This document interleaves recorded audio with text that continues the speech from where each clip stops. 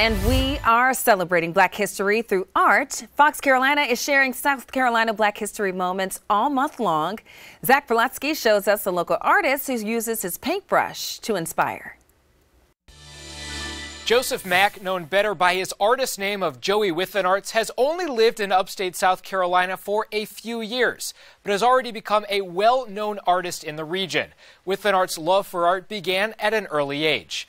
Withenarts moved to South Carolina in 2015, but in a short amount of time has become an artist with many recognized pieces in the upstate. Over the years, he has done portraits featuring the late Chadwick Boseman and James Radio Kennedy.